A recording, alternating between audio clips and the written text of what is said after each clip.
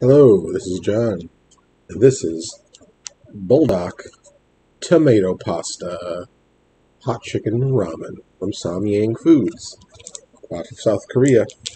This is one more in a long series of spicy chicken noodles that I'm going to eat for you. You can see this is pretty red looking. Now, typically, the Samyang noodles are already pretty red, but this one is noticeably redder, at least to me, with my eyeballs. Samyang already had a meat spaghetti one that I tried, and initially I thought this might be the same thing, but just like a marinara flavor instead of a meat sauce flavor. Um, but immediately when I opened this and put like the sauce in, you really smell super tomatoey. So I was kind of right about that. It is kind of the same, but it's very different. But the other one definitely had a meatiness to it. This one is very tomatoey. And even the ingredients, when you look at the sauce, the first ingredient is tomato ketchup. So in this packet you normally get, it says tomato pasta on it. This sauce specifically says it's tomato ketchup, which is why it really smells like tomato. There's also cheese sauce in the noodle sauce. It also comes with this powder packet. And when I looked at the ingredients of this, I thought it was interesting because the ingredients are mozzarella powder and mixed cheese powder. And the mixed cheeses are cheddar, Gouda, and camembert. Who would have thought, like, I'm going to have instant ramen noodles, and one of the ingredients is going to be camembert cheese? Just seems like a highfalutin type of ingredient. There's butter in there, sugar, parsley, basil, oregano. So a lot of like ingredients that you would get on like a real Italian pasta type dish. So kind of looking forward to all that flavor being in the pasta. Another interesting thing about this one in particular is that most of them say to leave water in when you're mixing the pasta, but this ingredient just says, the ingredient instruction says, remove water from the noodles and put sauce and powder in the noodles. It doesn't say anything about keeping anything. So as always, I always follow the directions specifically that it says. That's what I have here. Let's go ahead and try it out. If you saw my previous video before, you know that I had just drinking some of this terrible Mountain Dew Spark to hopefully give me a little bit of a base in my stomach so I don't get hiccups and so my stomach doesn't immediately start turning on itself from the spice. This one might not be that spicy either. I got like all the noodles to come out in one chunk. I don't think my mouth's big enough for that whole thing. Let's go ahead and take a bite. The spice is definitely there.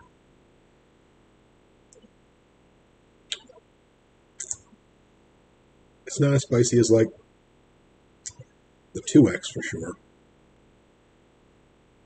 or the Challenge for sure. But this is still spicier than your typical pack of ramen. You could really say for all of the noodles from Samyang in the Buldak Bokamin category, they're all typically spicier than your average noodle. I don't know about some of the non-Buldak varieties of Samyang noodles. I think the only one I've ever had from Samyang that wasn't a Buldak noodle was their sriracha noodles. And, sriracha is spicy, but it wasn't as spicy as their Buldak. I know they have things that aren't spicy. I just never had. I'm gathering up beard whiskers when I'm eating, which is not a good thing.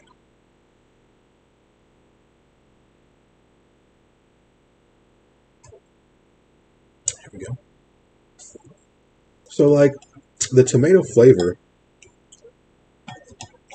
it's good. It's there. But given how it smelled, and given how the first ingredient was tomato ketchup, I'm not getting as much tomato flavor as I thought I was going to. You know, it's probably the spice that's like really taking over. There still is the chicken powder in the ingredients as well. One thing that remains consistent across all the Buldak Bokomyan from Samyang is that they're all hot chicken flavors. They all have their individual things that they spice it with, but the base is hot chicken. So you're starting to taste a slight chickeny flavor in each variety. That's definitely in here as well.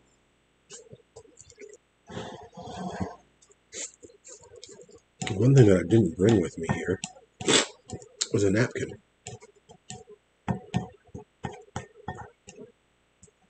And that's really would be nice just to collect my nose drippings.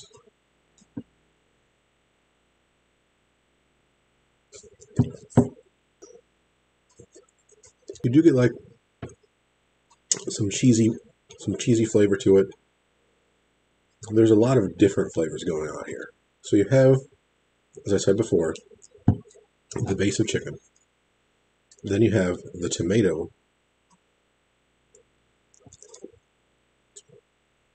But then you have the cheese as well. And they all have to compete with a relatively decent amount of spice. Down to like the little bits. Chopsticks are really hard to get little bits from if you don't know. If you're not very proficient in chopsticks.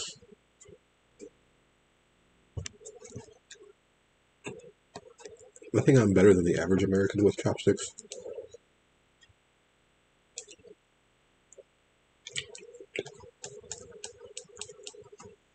Really not enough to brag.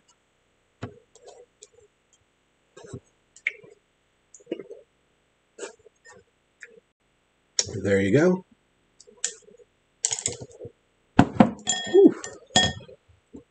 Tomato pasta from Samyang Foods, product of South Korea. It doesn't say anywhere on here what the Scoville heat units is. If I had to guess, it's probably lower than the original, which is about 4,400. It's probably somewhere around 3,000, I would say. Definitely more spicier than what we're used to with packaged ramen here in the States, at least. This one, as far as how it ranks in my favorites for other ones, it's right around the middle. I don't think there's anything necessarily too delicious about this one. I think Carbo is still probably my all-time favorite when it comes down to flavor and everything. But it's good. It's definitely around like the 7.5 out of 10 range. I only got one of them, but would I eat it again? Sure, it's good. Excuse me. Anyway, that's for this video. As for being Hochi, we'll see you later. Bye.